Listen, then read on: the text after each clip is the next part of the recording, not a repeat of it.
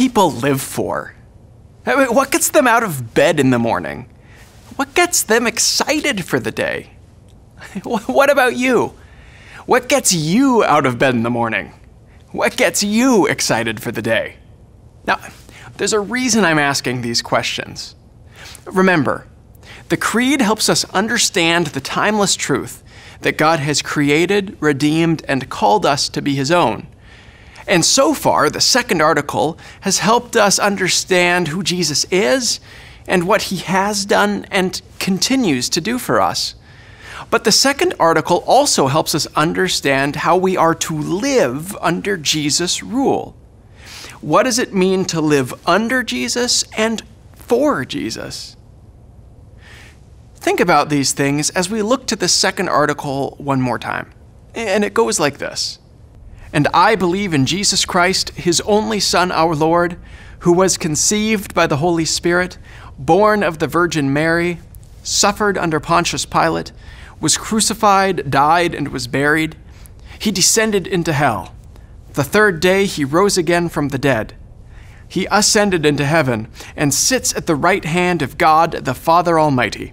From thence He will come to judge the living and the dead. What does this mean? That I may be His own, and live under Him in His kingdom, and serve Him in everlasting righteousness, innocence, and blessedness, just as He is risen from the dead, lives and reigns to all eternity. This is most certainly true. You see, it's just so easy to think of Jesus as being far away or out there, or Jesus as just being someone who lived a long time ago, right? But Jesus is alive right now. He's still true God and true man in a perfected human body. He's sitting at the right hand of the throne of His Father right now. And He is King of His church. And who makes up His church? That's you. And He still gives His good gifts to you.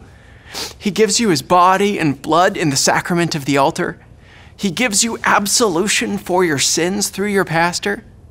He has sent the Holy Spirit who works faith in you through His word. He is your King, real and now. We live in a world that's hindered and corrupted by sin, by death, by the devil.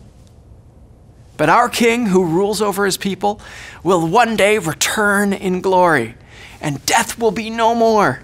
Temptations to sin will be no more, and the devil will be banished from this creation forever. And until then, we live under our gracious King, Jesus Christ. He has redeemed you, and you are His.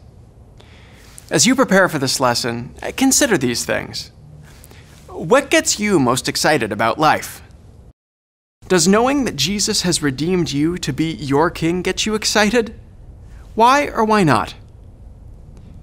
Because Jesus is your King and you are His, how can you show your appreciation for His forgiveness in a special way this week? That's it for now.